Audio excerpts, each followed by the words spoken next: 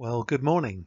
It's Monday and welcome to our daily prayers together. I seem to go through a slightly strange ritual as I begin the daily prayers, and that's basically to unplug my phone because, of course, knowing my luck, I'm 95 the way through these little prayers, and then the phone goes just at the moment when I'm about to finish and I answer the phone, then I need to start them all over again. So I unplug the phone, but then sometimes I forget to plug it back in. And so later in the day, my wife will come to me and say, "Didn't you hear so-and-so called?" And of course, I've forgotten to plug the phone back in. Anyway, let's come before our God now. And at the beginning of this week, let's pray together.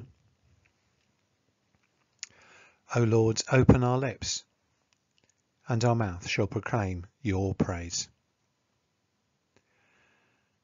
The night has passed, and the day lies open before us. Let us pray with one heart and mind. As we rejoice in the gift of this new day, so may the light of your presence, O God, set our hearts on fire with love for you, now and forever. Amen.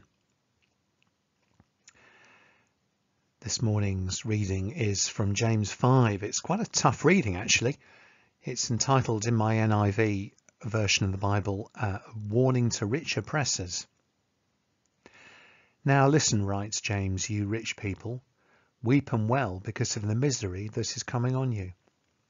Your wealth has rotted and your moths have eaten your clothes. Your gold and silver are corroded. Their corrosion will testify against you and eat your flesh like fire. You have hoarded wealth in the last days. Look, the wages you failed to pay the workers who mowed your fields are crying out against you. The cries of the harvesters have reached the ears of the Lord Almighty.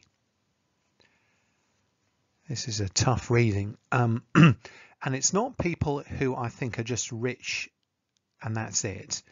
They're using their wealth to oppress those below them, the workers and the harvesters here. And God is a God of justice, and when things aren't fair, he will eventually act in judgment. It's an important part of our faith, isn't it? How are we striving for God's kingdom? How are we seeking to make things fair? That might be in our purchasing, things like fair trade, fighting for an organisation that champions justice. Or maybe even perhaps unconsciously within our lives, we're using our influence, our power, our wealth, whatever, somehow to put someone else down, even if we don't mean to. Maybe a chance to reflect together as we think about something to pray for in terms of God's kingdom of justice and fairness coming through us onto our earth. A pause for our prayers now.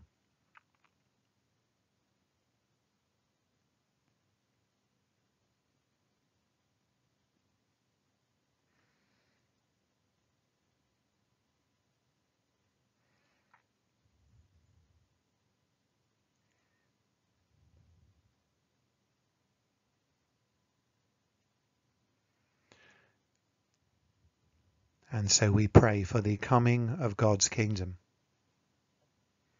Our Father in heaven, hallowed be your name. Your kingdom come. Your will be done on earth as in heaven. Give us today our daily bread. Forgive us our sins as we forgive those who sin against us. Lead us not into temptation, but deliver us from evil. For the kingdom, the power, and the glory are yours, now and forever. Amen. And so may the grace of our Lord Jesus Christ, and the love of God, and the fellowship of the Holy Spirit be with us all, now and forevermore. Amen.